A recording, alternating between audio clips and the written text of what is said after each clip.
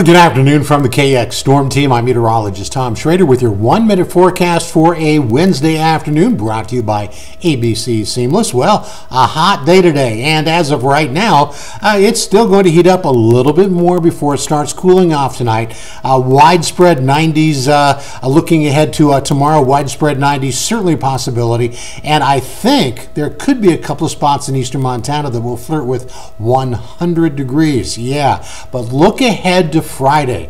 Cold front's going to go through tomorrow evening, might even trigger a few thunderstorms, but Friday's going to be a whole lot cooler. Now, as we look ahead to the Labor Day weekend, this is looking nice, isn't it? We shouldn't have any rain over the weekend, probably just a tiny bit breezy. On Saturday, if you're going to be camping, 70s and 80s, that's nice. 85 to 90 or so area-wide on Sunday, and upper 80s to low 90s on Monday. And you know what that means. If you can find some water, that is going to feel so good. And of course, we'll have a latest forecast for you tonight on KX News.